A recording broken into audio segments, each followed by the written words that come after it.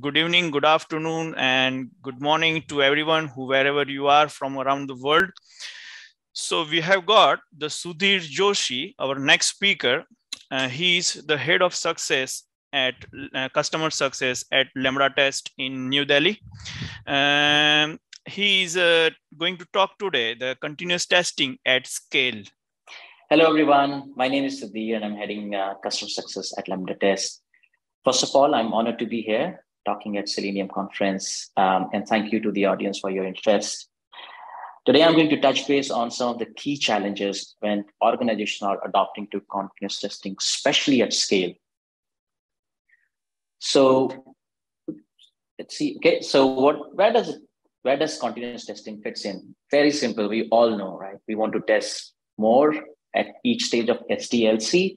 And the idea is as businesses shipping more code, they want to really ship it faster.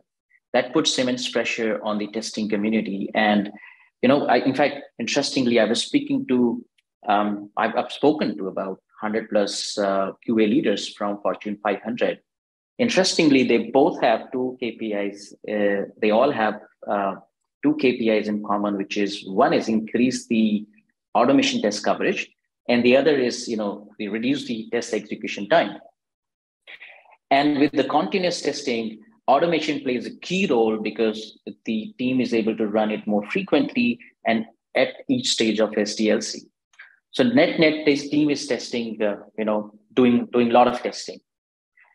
Now, but it doesn't end here, right? Quality is everyone's responsibility, and we have heard great things about shift left, right? And if a developer contributes in ensuring the unit testing and integration is done seamlessly, it will make the whole E2 experience much faster and flawless. Right?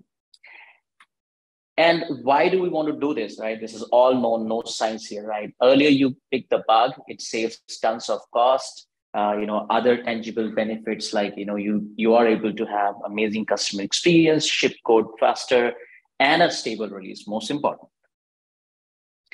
So with continuous testing, every action has a reaction, right? And one of the biggest challenge is once you adopt to automation, you end up writing too many test cases, right?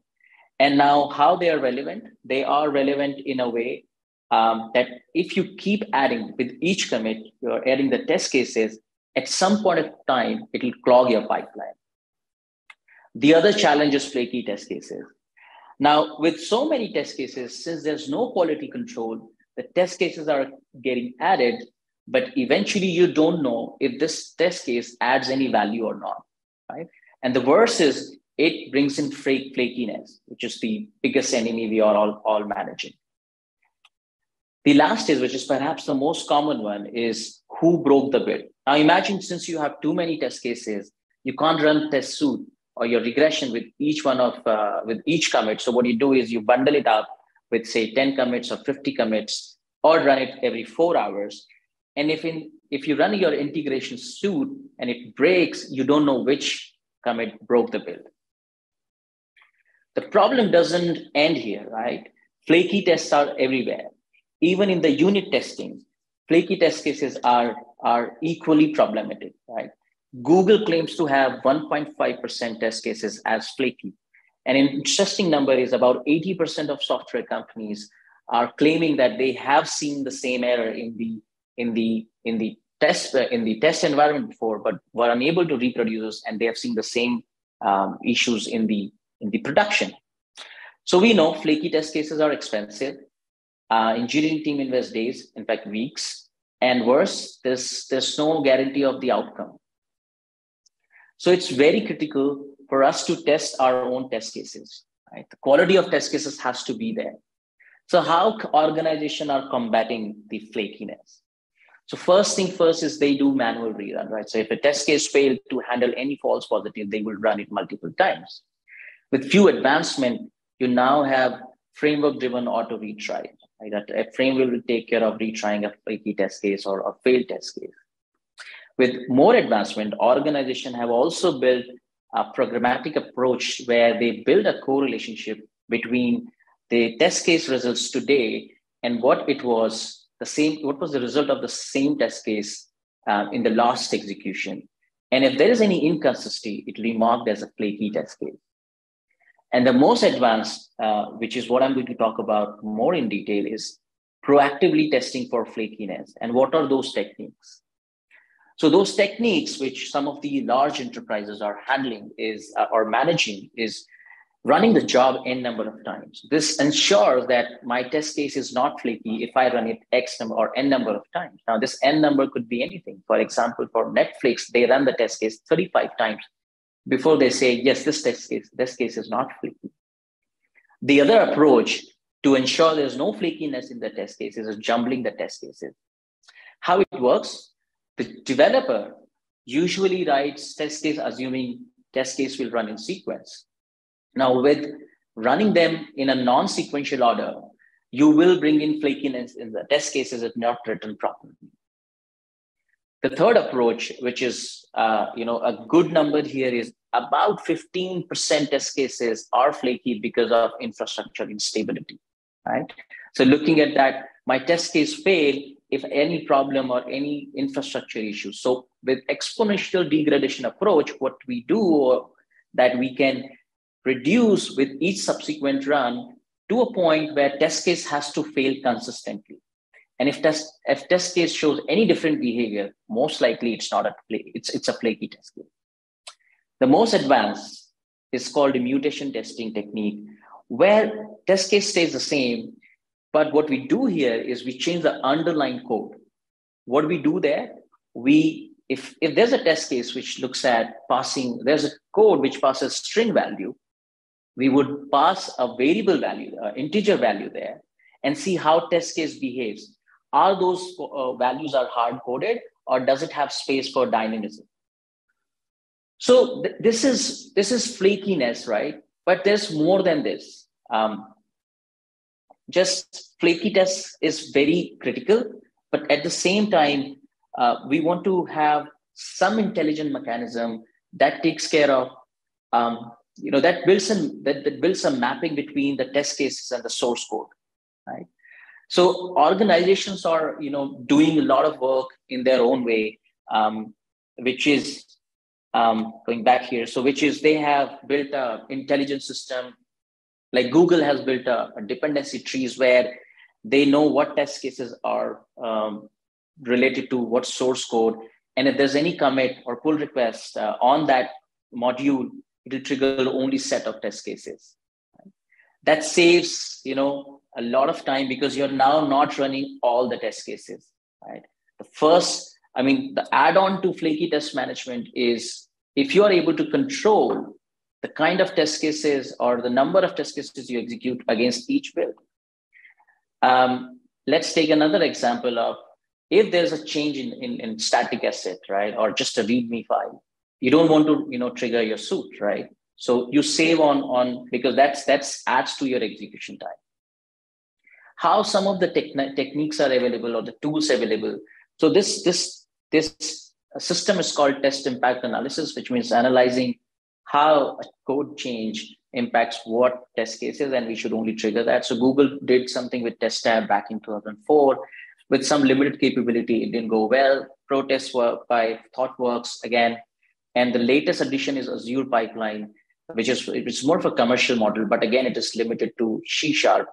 And then we've seen lately just done the same capability, but it does the mapping. It tells you what test case needs to run when there is a code commit on specific code, and that is also limited because it's run in the local environment. So once imagine that you've got flaky test management in place, and then you know that what test cases needs to run basis the code changes. Having the visualization is very important because this will help you understand to do something about it. So this is Spotify's flaky test management dashboard. Big fan of this, and adopted by this approach is adopted by Google, Facebook, in their own way, having the flaky dependency trees or AI-driven systems, right? So what we looked at is, having some control around flakiness and some control around test impact analysis, and be able to have a visualization that that helps you or empower you to do something about it. What we have done at Lambda Test is we built test at scale, and yes, it is open source. So what is test at scale? Test at scale, we call it TAS, is looking at three components of testing. And testing at scale is one is test impact analysis. So it tells you which test code has to be triggered against the pipeline or against the change. Then it does the proactive flaky test management, that some of the technique that we were talking about. And then the inspiration was all about those problem statements, right?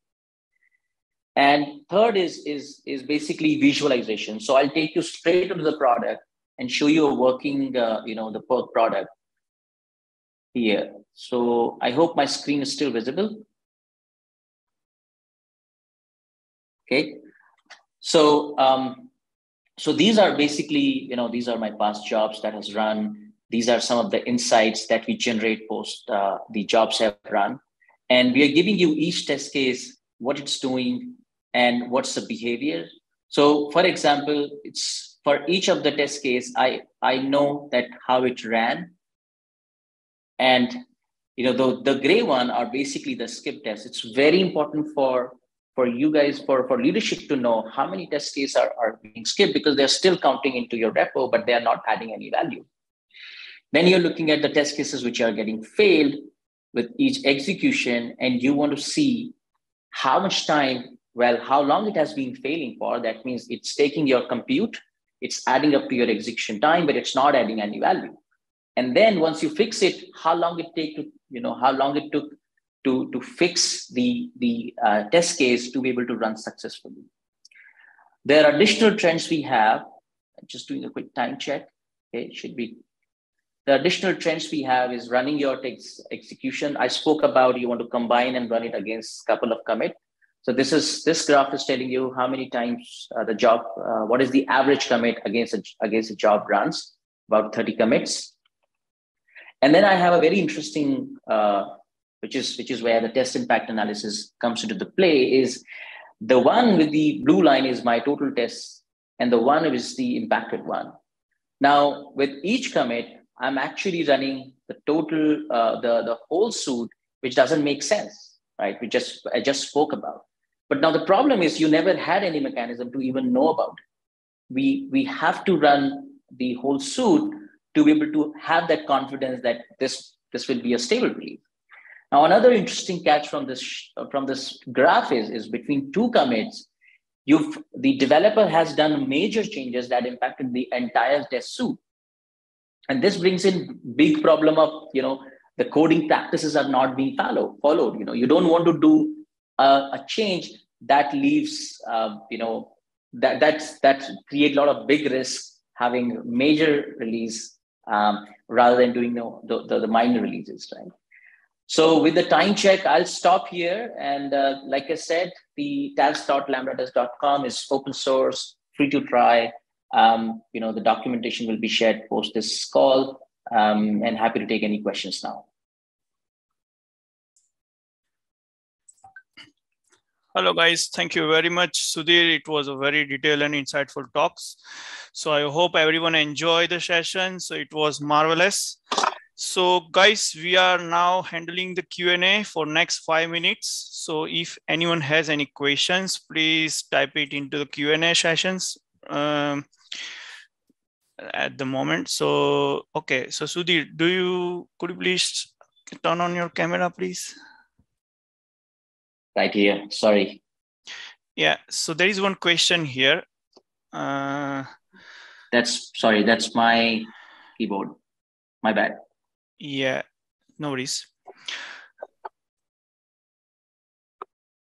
I think someone typing the question. One question is there. So is it paid one or is it free to use TAS? It's free to use. It's open source. Okay, the second one is, does it show the browser specific issues as well? No, right now just the supporting the unit testing. We are integrating with one of the functional suite as well, functional product that support functional testing. So you will see that feature coming up very soon. Okay. So I'm just asking one question is, do you have any community version or for that, or is it just totally package based? It's the community version. Okay. I think we'll wrap this now. So thank you very much, Sudhir. It was a very detailed, I think, yeah, it's another one coming up. Does it support all the sort of test? For now, it supports unit testing. There's a roadmap to be able to support all kind of tests. So last one is coming up. What are the major reasons for flakiness of test cases? I mean, I'm happy to take this over the discussion table because we've just got 2 minutes left. But there could be many reasons, and some of those are like how the test cases are written, what kind of consideration had been taken care of. There's a lot around the infrastructure plays a key role, like I said, yeah, I mean, the ordering issues, those some of the problems that what we have seen is what brings in flakiness. And I think if you look at from a tester's perspective, we are writing too many test cases. In fact, duplicate test cases sometimes, right? So that also brings in multiple issues around when triggering the whole build. Okay. So thank you very much, Sudhir. It was fantastic talk, insightful talk, detailed talk. I hope everyone enjoy. So thank you very much. Thank you, Sahil. Thank you, everyone. Bye. Okay.